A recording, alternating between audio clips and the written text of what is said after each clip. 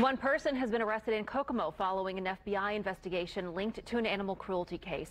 News 8's Julia Dang talked to neighbors at the scene. Julia, what's the latest there? Well, Kylie, neighbors watched as federal agents raided a home in southwest Kokomo today. They say investigators left with truckloads of evidence. She actually thought it was it was an auction or something. Brian Foster says his wife saw people loading trucks with bags and boxes across the street and thought their neighbor was selling old belongings.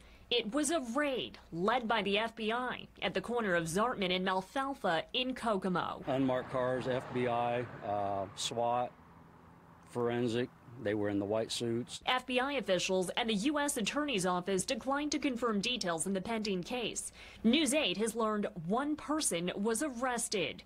The investigation is linked to an animal cruelty case. Something went bad. Foster says he called police months ago to report finding a dead dog in a nearby field. It had been decapitated.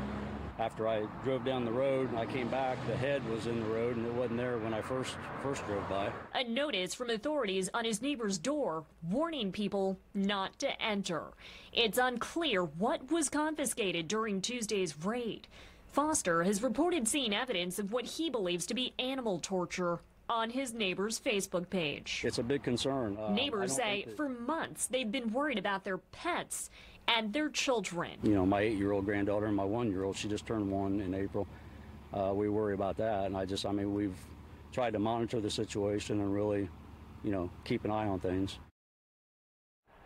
And tonight, it's unclear if federal charges have been filed in the case. Officials have not identified the individual arrested this afternoon following the FBI investigation in Kokomo.